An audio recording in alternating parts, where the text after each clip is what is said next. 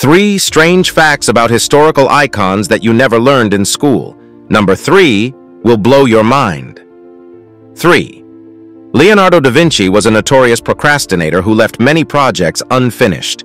His patrons often complained about the long time he took to complete commissions. He spent years on the Mona Lisa, carried notebooks filled with inventions, and even sketched plans for flying machines, but he rarely finished what he started. 2.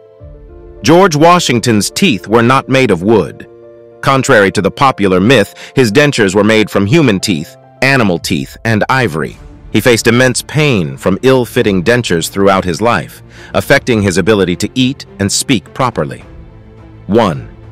Thomas Edison electrocuted animals to discredit AC, alternating current electricity.